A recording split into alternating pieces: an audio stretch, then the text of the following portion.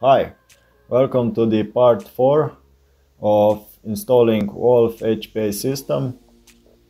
In this video we will go through adjustment of parameters. So let's start. First, make sure that your nozzle and hop-up rubber alignment is proper. We will not show it in this video, maybe later we will also make separate video on this topic. Our target energy is 1.48 joules, which is approximately 400 FPS with 0.2 gram BBs.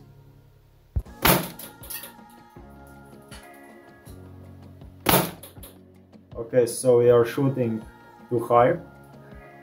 Now we will decrease the pressure until we get to our target energy, which is 1.48 joules, and we will add additional approximately 5% more, so we will get to approximately 1.56 joules.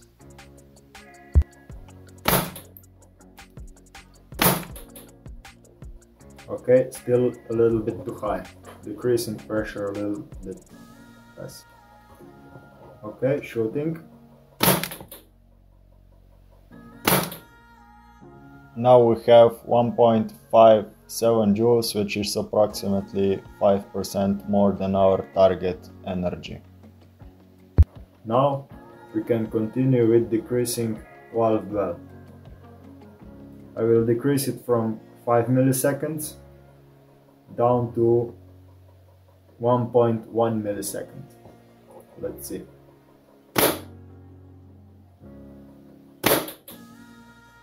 Okay, now we will decrease it to 0.8 milliseconds.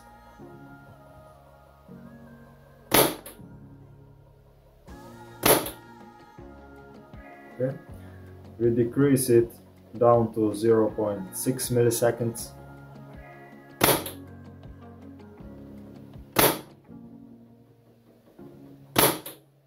Okay, we decrease it down to 0.5 milliseconds.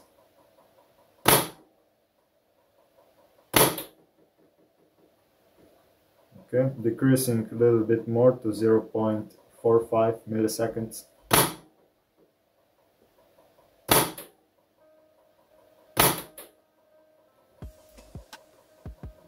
Decreasing to 0.4 milliseconds.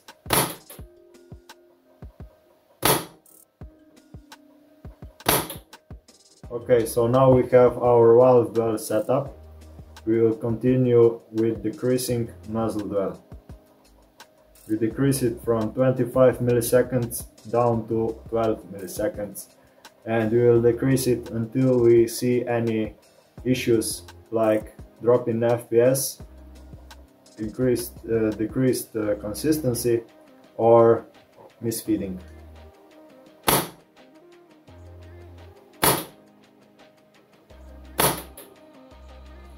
We will now decrease it down to 8 milliseconds.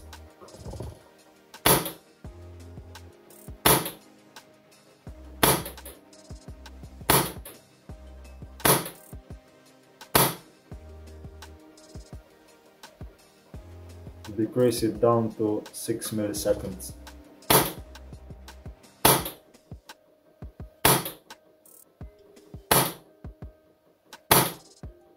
Okay, I'm noticing some drop in FPS. We can go a little bit less now, 5 milliseconds. Let's try it.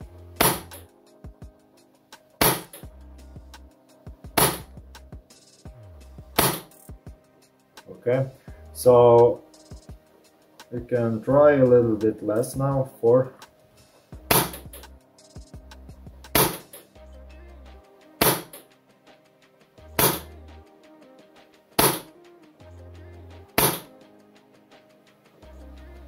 Three milliseconds.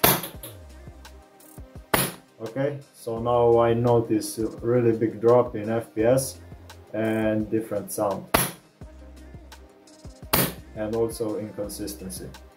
So we are down to 3 milliseconds, and now we will increase it back up from about 2 to 4 milliseconds, but this battery is now full, so I will add additional safety margin, so I will go up to 10 milliseconds, so we are on the safe side.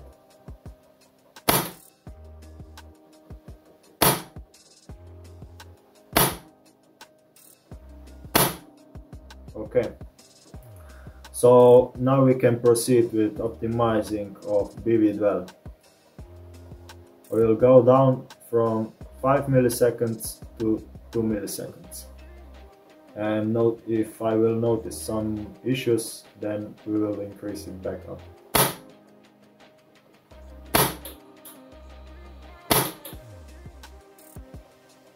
I will go down to 0 milliseconds.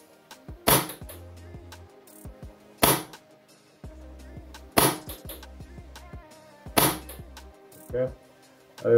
Now we are on 0, we will go up to 2 milliseconds.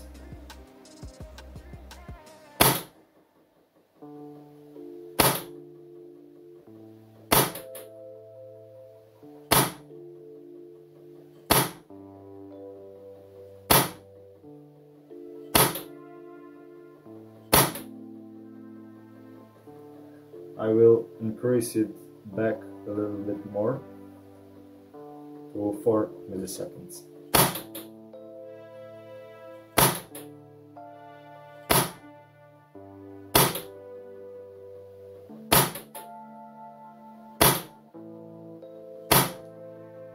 Okay, so I think this is it for this setup. We basically finished on nozzle dwell on 10 milliseconds, valve dwell 0.4 milliseconds, and BB dwell 4 milliseconds. This is basic setup for this particular gun, and yours might differ, so the numbers might be different. Take note that in this setup we used full battery, and if you would set up it with nearly empty battery, the setup would be more reliable, because then you don't need to worry if battery is either full or empty. You should be checking is full auto mode, because if you get error like high temperature error of nozzle on full auto mode, you need to increase nozzle dwell by, let's say, 1 or 2 milliseconds to get rid of this issue. And now what we can try to increase rate of fire to see how much we can get. We'll go up to 25 RPS, set it on FCU.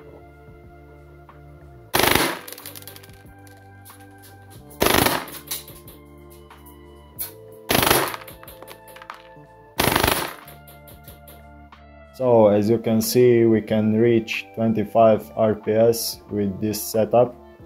If you want to go higher, you can try using a bigger or stronger battery, and this will give you higher RPS. You can also then decrease some parameters, but also decreasing parameters has its own limit, because obviously you'll have then issues with consistency.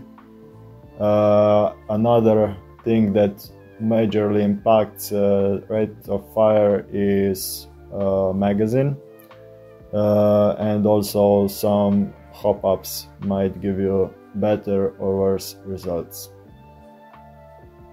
So this is it for how to install Wolf HPA system in M4 platform gun, and we might do some additional videos which will introduce tips and tricks for improving accuracy and some other stuff. So take care and goodbye.